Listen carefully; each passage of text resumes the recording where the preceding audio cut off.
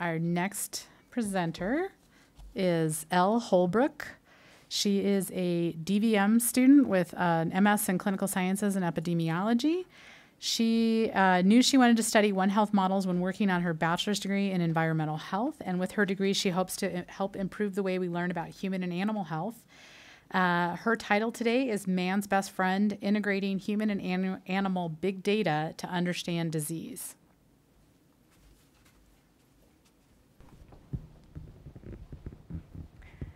Let's say that the man on this slide, we'll call him Tom, is one of the 80,500 people in the US predicted to be diagnosed with lymphoma in 2017, a form of cancer in which the cells of the body's immune system replicate out of control, and one of the most common forms of cancer in both humans and dogs. These blood smear images demonstrate how the small blue lymphocytes are excessive in number and are crowding out other blood cells. Let's also say he was diagnosed with a form called T-zone or peripheral T-cell lymphoma, in which a specific type of immune cell called a T-cell is what's growing out of control. It's aggressive and rare in humans, which means it's hard to find enough patients with the disease to make strong conclusions from studying it. It does occur more frequently in our canine companions, which has led researchers to ask how we can utilize this naturally occurring animal model to improve our understanding of the disease. This is just one example of many of what we call translational or One Health approaches, in which we combine data from human and animal medicine to improve our knowledge of both. But how does a researcher wanting to conduct one of these projects access the data they need? Medical records are often stored in different formats between sites. Source 1, 2, and 3 demonstrate similar data stored in very different structures.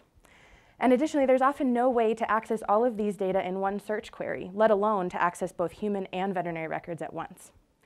Now, common data models for human medical records have been created, and these allow researchers to combine data from different hospitals by linking parameters in individual records to a uniform structure and search across all formats at once.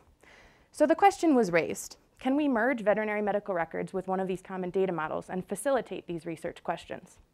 We convened a workshop last month with representatives from veterinary and human medical institutions, industry, and nonprofit partners to answer this question.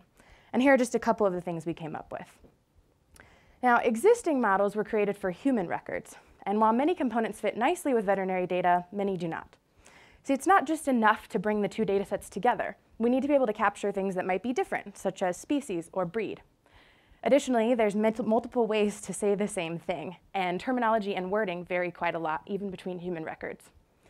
We also have to determine which model to use. Different models have different requirements to get data into them. For example, some models distinguish between admitting, preliminary, and discharge diagnoses, and a model that makes this distinction provides different output than one that doesn't. This work is very much in its beginning stages, but we're really excited about the potential that it has and the difference it can make, not only for lymphoma patients like Tom, but in any number of One Health applications. Thank you.